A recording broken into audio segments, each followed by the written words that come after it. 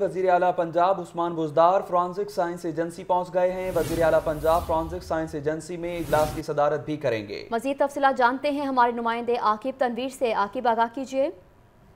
सरदार Usman Buzdar Punjab forensic science agency पहुंचे हैं। वहाँ पे उन्होंने एक तो इजलास की सदारत भी करेंगे। इसके साथ साथ उन्हें अभी मुख्तलिफ फॉरेंसिक एजेंसी के शोबों का दौरा भी करवाया गया जहाँ पे टेस्ट हो रहे थे।